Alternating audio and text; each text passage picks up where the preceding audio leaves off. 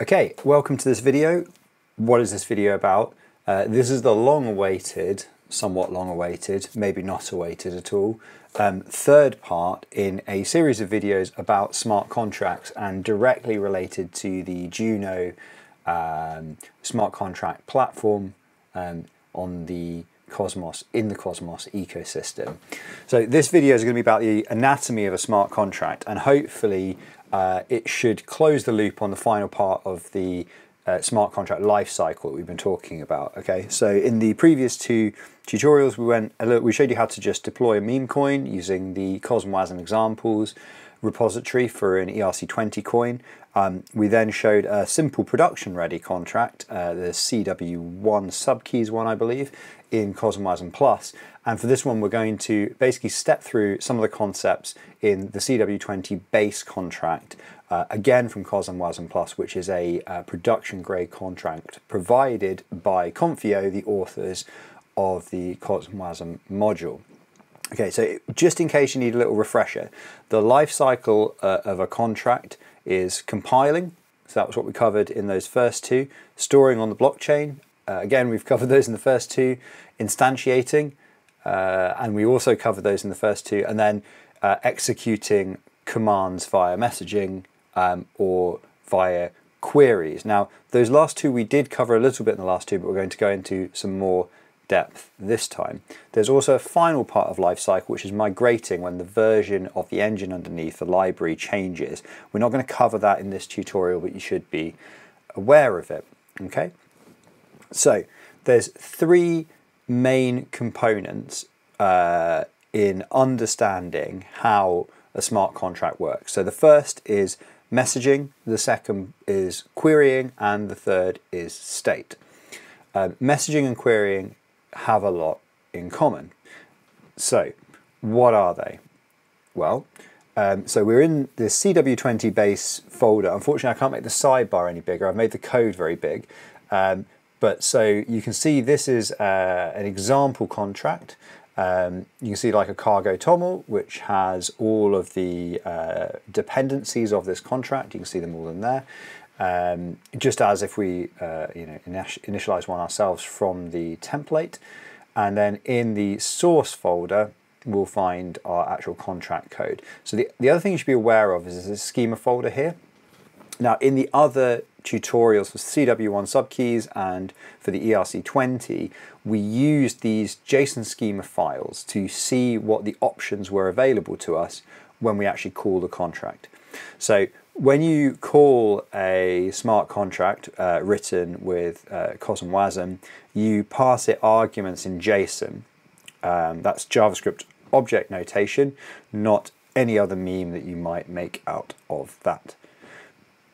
So, for example, you can see the instantiate message here, and it has in JSON schema format all of the things that are required. For example, decimals, initial balances, name, symbol, and then when you see the properties, you can see exactly what those are, and then each one of these namespace definitions will be defined later like that.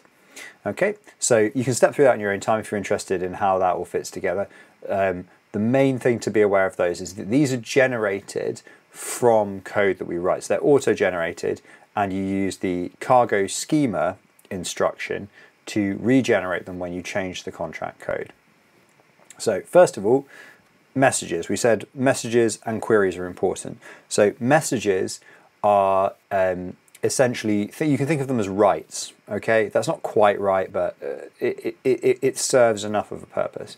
And queries are exactly what you think they are based on that. They are queries, that is, they are reads. Okay, so those are kind of the three fundamental things. You'll send messages to a write state, and you'll send queries to read state. And then obviously the third important thing out of messages, queries, and state is state, which is exactly what it sounds like. It is in fact the state of the program of the system that is written to the blockchain via the contract.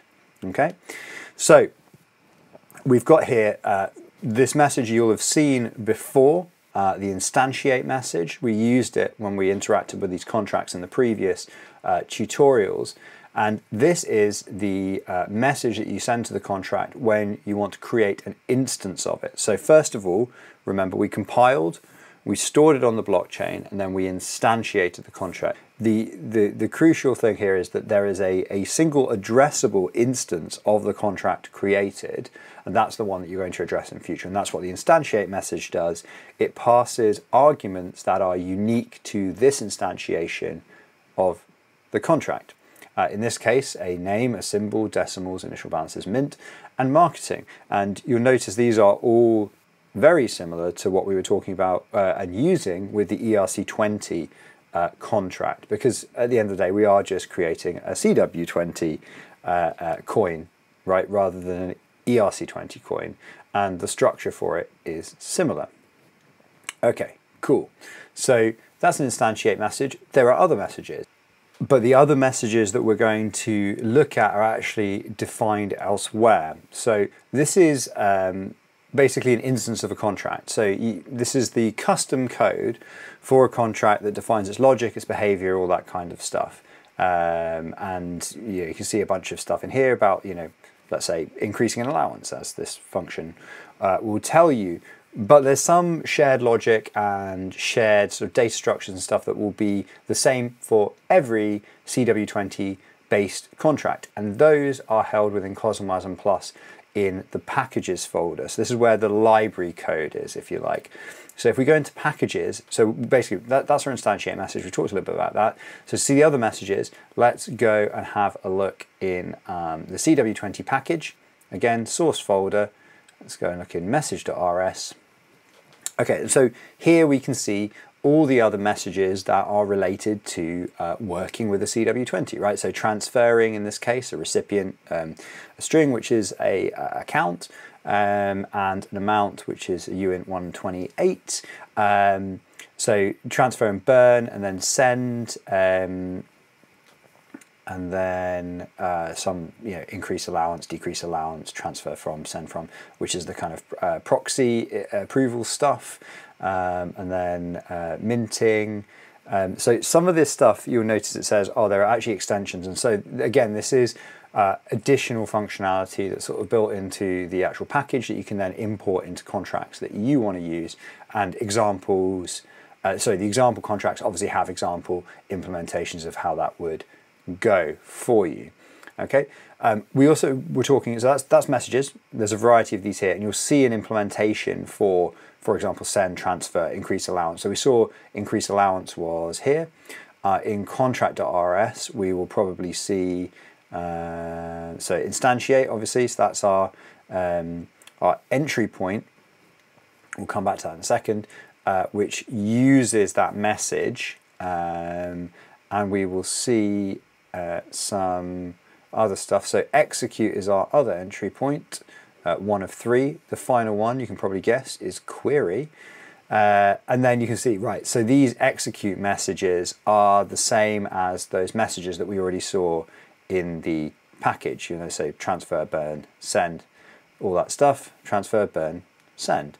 And we're going to see that they're defined under this execute message. When we go to message, we'll see that they are actually imported from the underlying package as execute message, which is why that they're used in that format in this handler. So the other thing to mention at this point is that we've talked about instantiation and messaging, which are both types of message, and we've talked about querying. You'll notice that all three of these functions, so execute is the function that handles messages that aren't instantiation. Instantiate is the hook that handles the instantiate call, and you'll notice that those are all tagged with the config macro as entry points. That's because they are the external entry points into the contract. Think of them as a little like a main function, I suppose, in a different paradigm. And you will see, as we go on to talk about querying, that query is down here somewhere. There we go, entry point, query, and you'll see this across every contract. You'll see the different variations on the same thing. Now, and then here are all our query messages, and I'll show you where those are in a second. The only other thing to be aware of is that this returns standard result binary, because of the underlying hooks in the Cosmos SDK. That's what they expect for query messages, whereas the rest of them, the message passing ones, functions that is, return a result type, which is it's conceptually similar to an either type if you've worked with algebraic data types before, which returns a response on success and a contract error on failure. Contract error is defined here in error within the contract, and you can extend other types to help you from other contracts and other libraries that build on CosmWasm. And the response type is essentially, again, a wrapper around the underlying event. And the most simple response type is sent by the instantiate message, I think. So there's instantiate, and then right at the bottom here we see response default, because nothing really gets sent back to the client. However, if you see something like execute transfer, you'll see that, so OK is the wrapper for the result type, so instantiates a result type if you like, but taking that response branch, which is analogous to the right branch of an either, confusingly, if you've worked with either types. So the OK returns an OK rather than an error, so a response rather than a contract error, and it returns this res that's been built up over these previous lines, which is essentially, yeah, that underlying event, right? So in the most simple case, you can do that response default, like here on line 151. And if you need to build up your own response to send something back to the client, you can do this. And there's a whole API for what responses can take. You can build one up and then return it wrapped in a response. And this contract error here will be thrown. There's an example of it. So there you go, return error, which wraps whatever's inside it inside an error type, and then the return it takes the error side of a result type and returns what's inside. In this case, a contract error, which we can see contract error, invalid zero amount. Okay, there's a little bit of a deviation into error types and stuff. There's some details on this. I've actually just finished writing some more details on this in the CosmWasm docs, which hopefully will be out by the time of 1.0 if you want some more details. And obviously there's people a lot more knowledgeable than me about the inner workings of CosmWasm that can help you if you have more in-depth questions. Okay, so let's quickly go and look at those query messages and where they come from. So again, if we go into message.rs, I think they're all defined in here rather than the package because they're custom for this contract. Yeah, okay, so and again, you see a macro with serialization helpers and JSON schema helpers, so that gives you the cargo schema command. And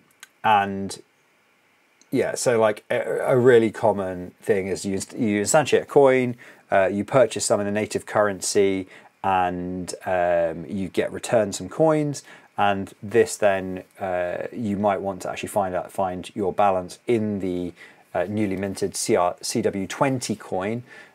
So you pass in your address as a string, you get your balance back. Okay, that's how that works, and you can obviously define any type and then so any message shape, and then make a entry in the query handler that fits it, and then write a function that then handles that particular case.